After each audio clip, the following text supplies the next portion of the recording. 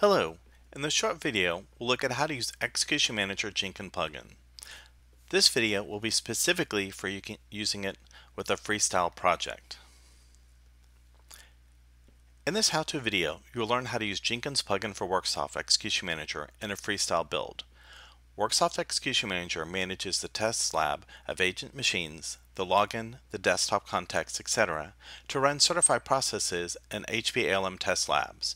So basically, when you're wondering how do I get a desktop context to open things like a browser or an Excel spreadsheet or SAP GUI, Execution Manager will handle that for you.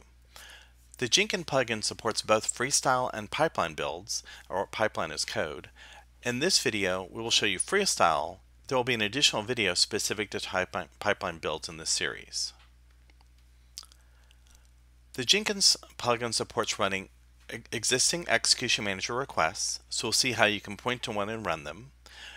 You can point to a bookmark that's been created and will run all the certified processes associated with the bookmark. Or you can actually point to a specific certified process and have it run. The result attributes can be set from Jenkins from the request, and then there's an optional wait parameter that can be set. So the way this works is the Jenkins plugin will send a REST call to the Execution Manager to process and request a run. So it could be the request, the bookmark, or the list of processes. Execution Manager accepts the works, runs the processes on the agents. Now, while this is happening, statuses are sent back. The Jenkins plugin waits for the response and updates the status in the console. So the plugin polls and says, do you have an update? Are the statuses running or completed, and so forth. And then based on the pass or fail, it'll mark the build as pass or failed for you.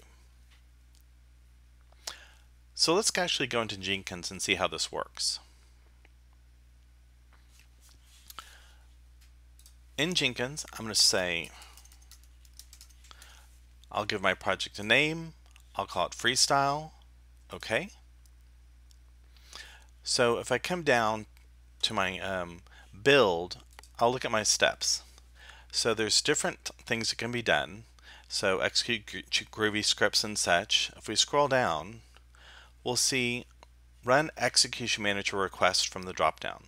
So this means I've installed the plugin, and I can see here I now prompted for information. So if you wonder, if you go to Google and you search Worksoft Execution Manager Jenkins plugin, you'll get a lot of hits, right? But the top one does point you to the documentation. So there's a wiki out there in Jenkins that gives you information on how to install, and then the usage, and we give you information on each one of the different input steps itself. Okay. So what I'm going to do is I'm going to come here and say I'm going to run an Execution Manager request. So what happens is it looks at Execution Manager and say, what requests do you have out there? So I have this one called Jenkins build order to cache. I'll select that. And then maybe I want to put some different parameters in there. So parameters are information from the build itself. So if I don't have them memorized, I'll just click available. And I can see here I can get like the build number that's being done, build display name, Jenkins home, different environment variables basically from Jenkins. I'm going to copy the build number and I want to put that over here. So I happen to know that it's dollar parentheses. So I'm going to take that variable, of the build number, and I want to send it to my certified process. In this case,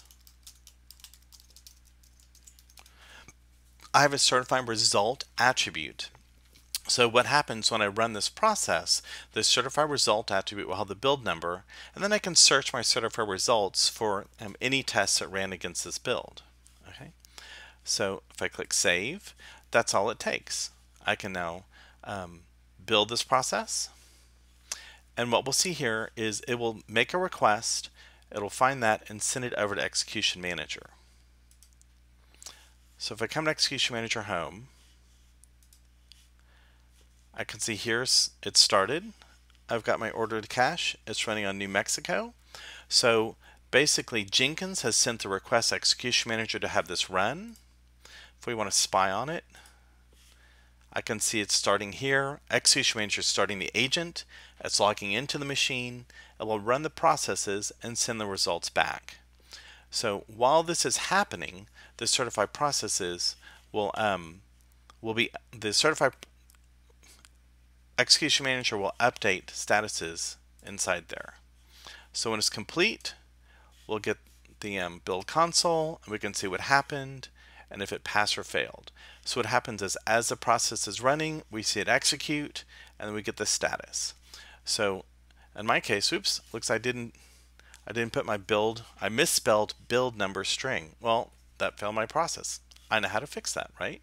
So I'm going to come over here, and I'm going to go back up, and I'm going to configure, and I'm going to spell build correctly.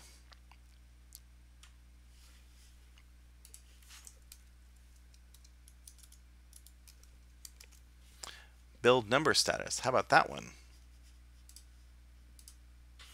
And I'll run it again.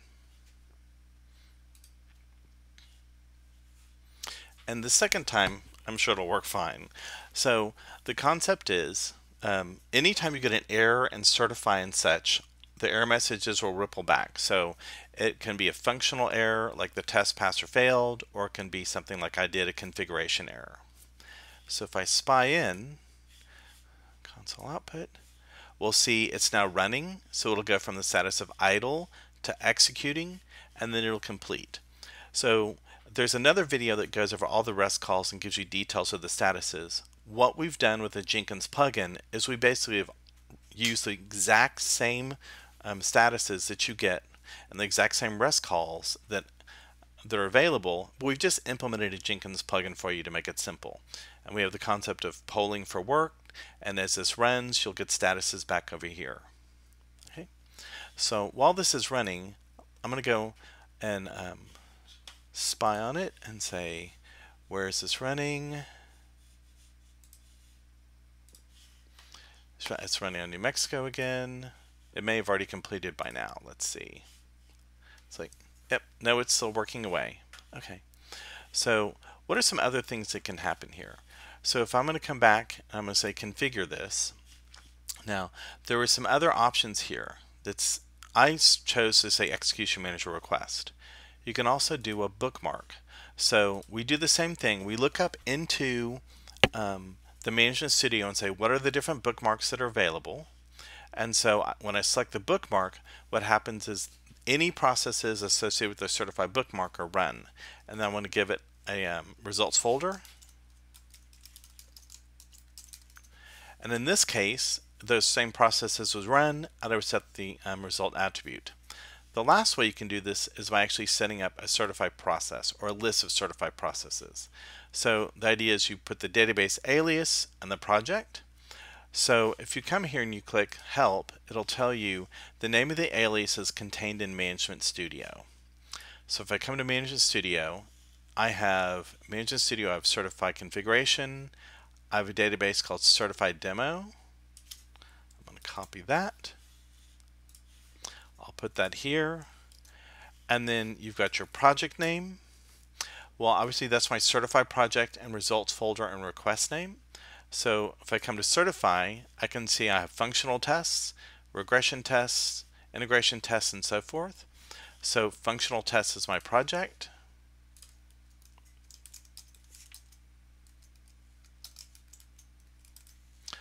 My results folder.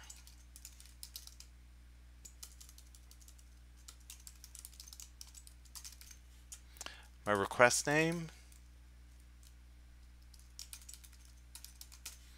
and then I need to give a path to the process. Okay, and I can add multiple of these if I want to put 2 of these over there. So I know this is functional tests,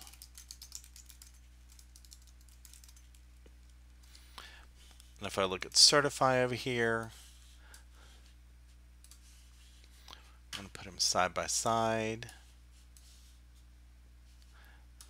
So I can pick any tests I want. Say maybe I want regression tests. And look in the, oops, let's spell that right. And then 1.1. So there's my integration tests. I'm going to copy this for my second row.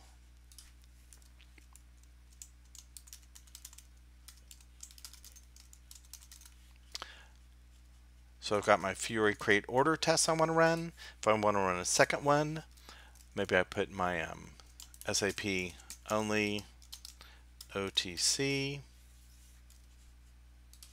Can't type today. Okay, and I can just keep adding them there. So the idea is with the freestyle build is you're going to use the plugin, and we've given you some predefined ways to pick things. You can either pick an existing request that's defined in Execution Manager, you can reference a bookmark to get your certified processes, or you can actually point to one specifically. In this case, you'll need the database alias, and then the project, where you want the results, a name, and you can put as many of the certified processes as you want. And then this will then run the same way. The only other option here is the wait configuration. If you want to change that, so how often do you want to poll? So maybe this is a short running test and you want to run every 5 seconds to understand what's going on. Maybe this runs for several hours. So you want to actually spend a little more time waiting, and then you can give it a maximum runtime if you want. The maximum runtime says if this runs more than this amount of time, Execution Manager will issue a kill to it. If it's left empty, it will just run until the process is complete.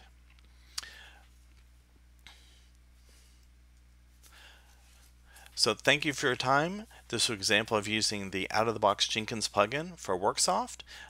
And look, there's some more videos on this channel that give you details about the REST calls that were used, and there will be other videos on how to build a pipeline build versus a freestyle build.